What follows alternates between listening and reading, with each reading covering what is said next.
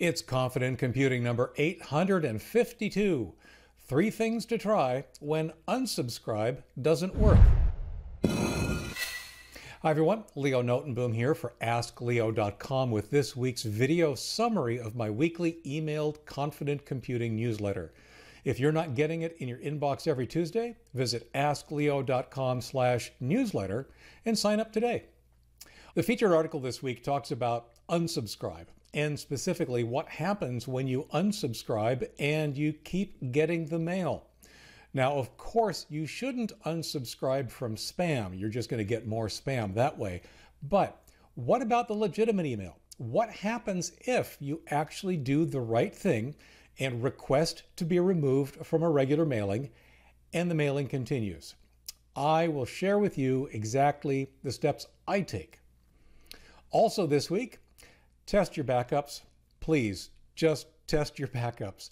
Some years ago, I got an email from one of my regular readers who had gone through the process of backing up for quite some time and thought that everything was in place.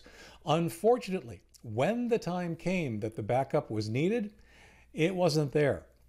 Test your backups to make sure that they're there when you need them.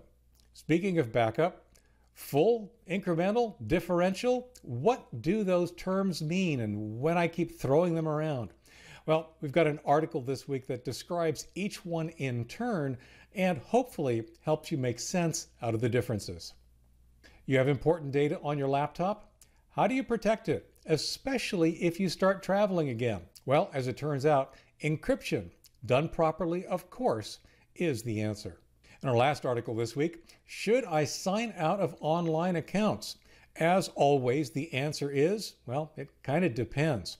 Most of the time, you're probably safe not signing out, but there are some scenarios that are very important where you want to make sure that you do. This week's TEH podcast, I took on a bit of a challenge.